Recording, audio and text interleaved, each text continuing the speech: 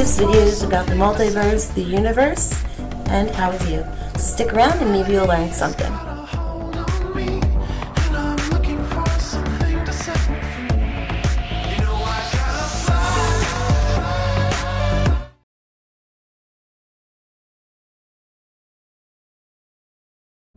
I want to talk with you all about the universe for a minute and this concept, because what I'm about to tell you is something to inspire you to research more. I know a lot of people have been feeling kind of down. They don't know, where to go next in their learning, what path that they want to take to get there.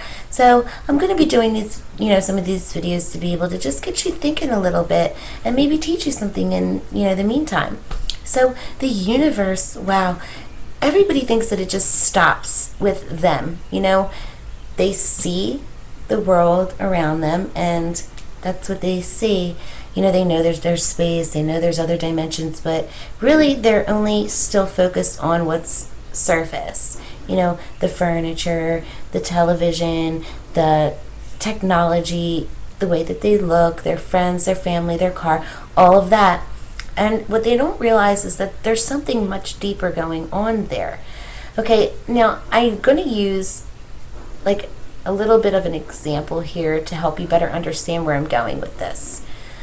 Okay, so when you look at yourself, you are a third dimensional being, and you're the size that you are, and most of us in the world are pretty average in the same size. There's some people that are a little taller, there's some that are a little shorter, but we're basically around the same scale.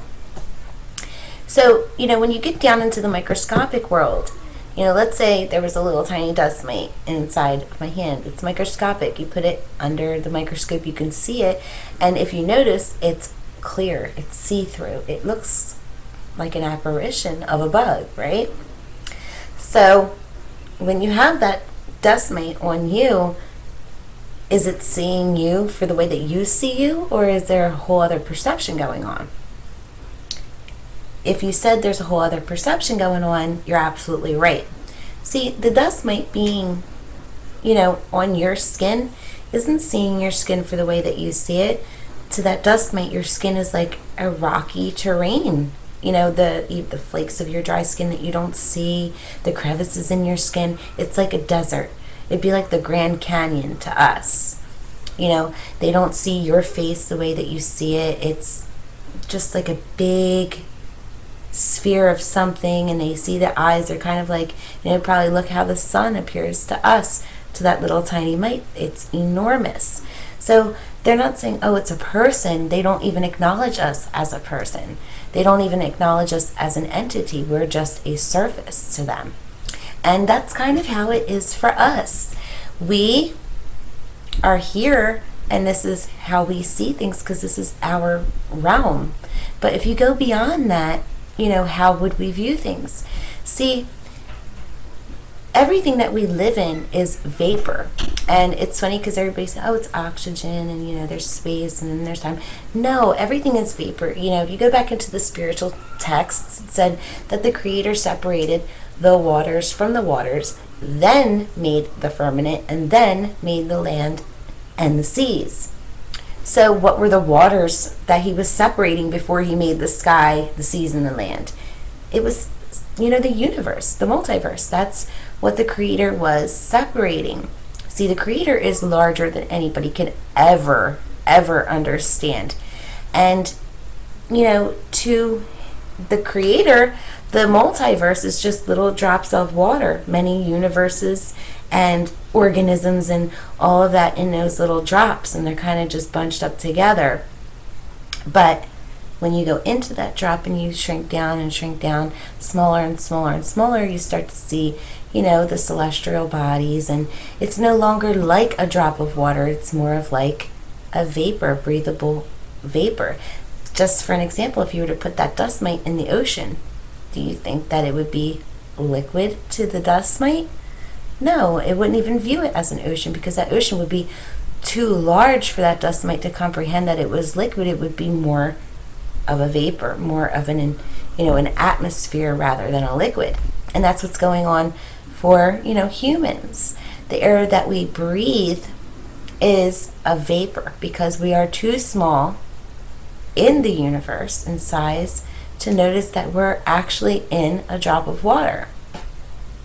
And, you know, because it's like a vapor to smaller forms of things, you know, you have the stars and, you know, the other celestial bodies that are, you know, burning from gases and things like that, you know, because they can function in vapor that way. But if you shrunk everything and you go back up to where the Creator is, it's still just that little drop of water. So where I'm going with this is that if we're within, our whole entire universe is within one of those drops of water that's connected to the other drops that make up the multiverse, then even the smallest thing in this entire existence can be filled with life. So think about it. You are sitting there and you're watching this video and you're looking at me, and what you see is a person, but if you were to go in within me, you would see that there are cells. And science has only been able to get down to a certain level in size with cells. But if they were to go beyond that, you know, beyond the atom, what would exist there? Would that be like a whole other universe? It is. We are a universe within us. And that's why we were told that we are the temple of the Creator, because the Creator has given us consciousness, and we share that consciousness with one another. We share it with everything in existence and with the beings that live within us. There are little beings that live within the cells, within the atoms, you know, having a world of their own, but they are so small in size that they don't realize that they're a cell, and we're too big to realize that they're even there. Just like the Creator is too big for us to ever understand, and we're way too small for the Creator to see. So a lot of people say, well, if the Creator is so big and doesn't see us, how can He answer our prayers?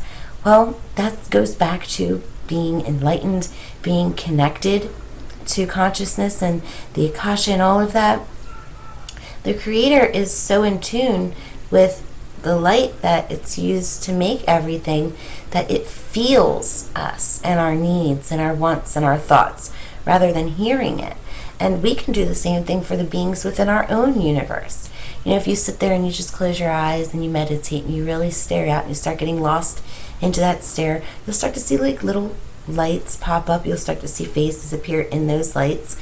Those are the prayers of the souls that are within those tiny little atoms that make up more universes within you.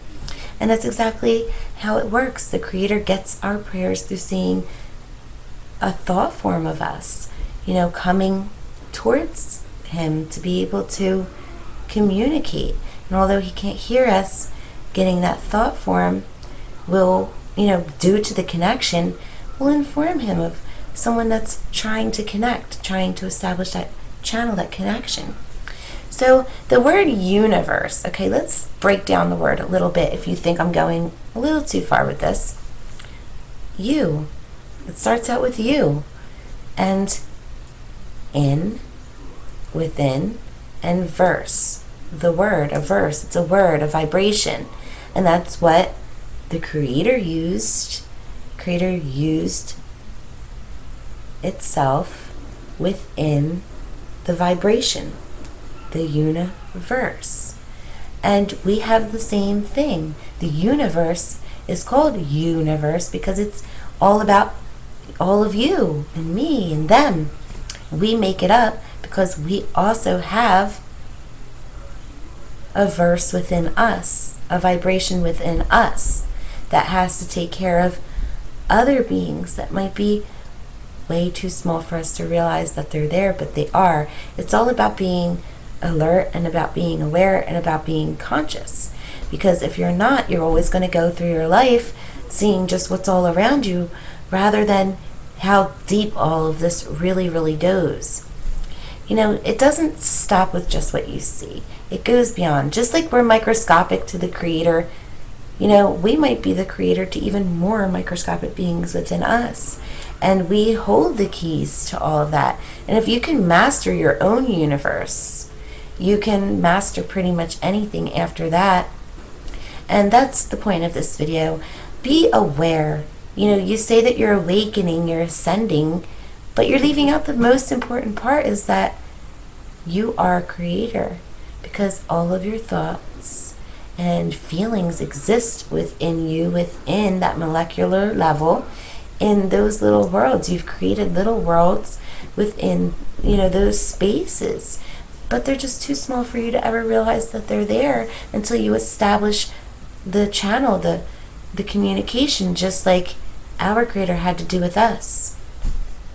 You know, go inward. That's why they say that. It's not just because you have to go within your thoughts and within, you know, your mind to understand you. You're going inward to understand the universe, the Creator that you are.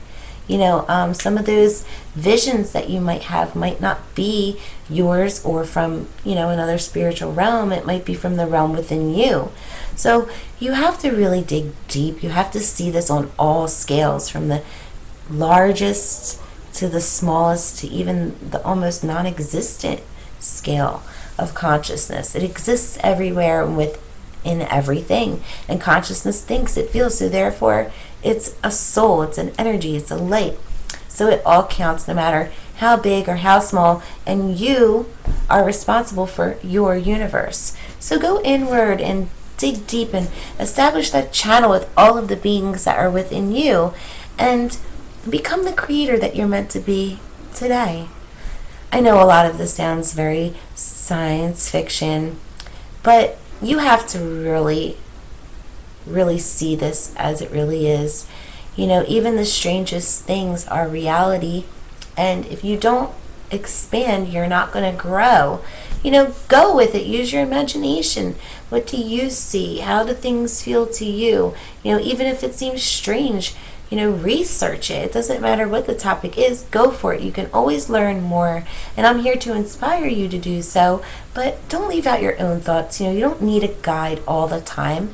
You can actually use what's coming to you and make some really big discoveries out there. So take care of your universe.